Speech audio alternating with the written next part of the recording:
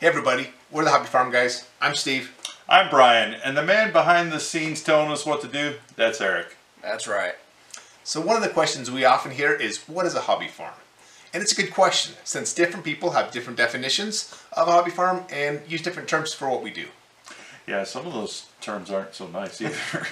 But we'll tell you our definition and more in just a moment. Just enough time to hit the subscribe button.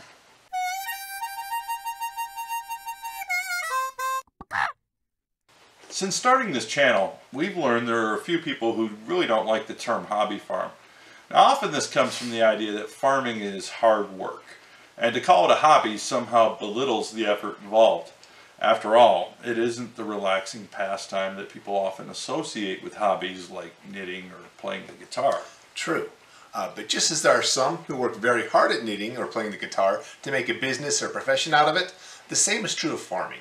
It really comes down to your intent. What you hope to get out of any activity determines whether it's a hobby or something else. Right? So today we'll attempt to explain what we think a hobby farm is, as well as explain how that differs from a homestead, a small farm, and even a commercial farm.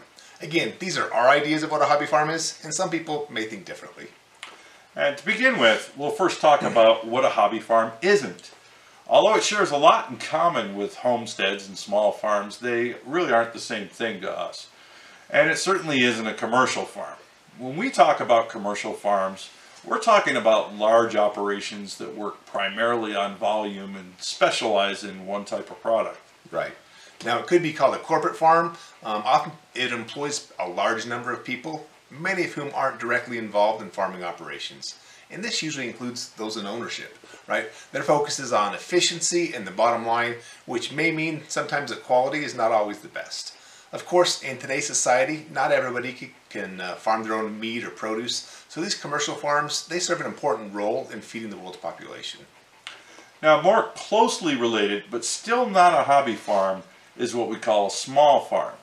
Small farms differ from their commercial counterparts primarily in size, though there are some other differences. Often the farm is locally owned and operated by individuals, families, or small groups. And while they may employ a number of people, typically the owners are actively involved in the farming operations. But they're first and foremost still a business. Small farms also have some distinct advantages. The quality often surpasses that produced by the large commercial operations, which means great locally grown fresh produce for consumers.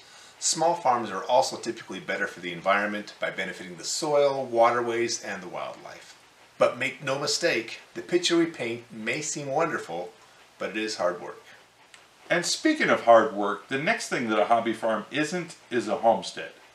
Now, traditionally in the U.S., the term homestead described a land grant given to somebody in the western states by the government in those areas they wanted people to settle. Generally speaking, those granted a homestead lived a mostly self-sufficient lifestyle, living off the land that they were provided. Now, this program carried on all the way up into the 1980s in Alaska. And while modern homesteaders have to purchase their land instead of receiving a grant, the desire to become as self-sustaining as practical is typically the goal. So frequently modern homesteaders will sell excess products so they can purchase items that they can't make or grow themselves. Right? But typically the goal is to produce as much of the food for their families themselves as they can.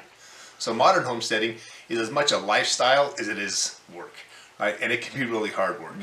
Recently, some homesteaders have been documenting their journey in their own YouTube channels. We'll leave some links to a few of our favorites in the description below. Yeah.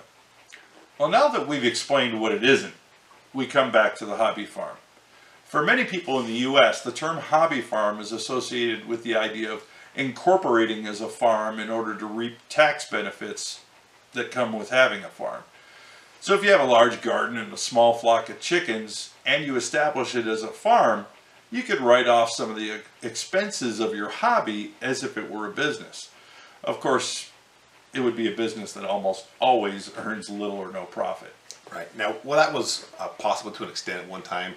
The IRS has really changed the tax code and closed almost all those loopholes. So the advantage to incorporating your hobby farm are pretty much gone. But we still use the term because the intent still remains the same. Right. A hobby is defined as an activity pursued for pleasure or relaxation, but not as a main occupation. And many people like us enjoy these activities for pleasure, even if there is no tax break available. And it certainly isn't how we earn a living, even though sometimes we wish we could. Now that doesn't mean we can't earn some money on our hobby farms, we just don't rely on it. So even without tax breaks, the main goal of a hobby farm is your own enjoyment. For that reason, you don't need lots of land or a tractor, a huge barn, or lots of animals to have a hobby farm. If you have a small garden, a backyard chicken flock, or even a couple of bee colonies, and you do it for your own enjoyment, you're a hobby farmer. Yeah, and whether you're earning a living with a small farm or leading a self-sustaining life on a modern homestead or just raising a few chickens on a hobby farm, we all have one thing in common, an interest in agriculture and the ability to learn from one another. So those are our definitions. How would you define a hobby farm? Or do you dislike the term altogether?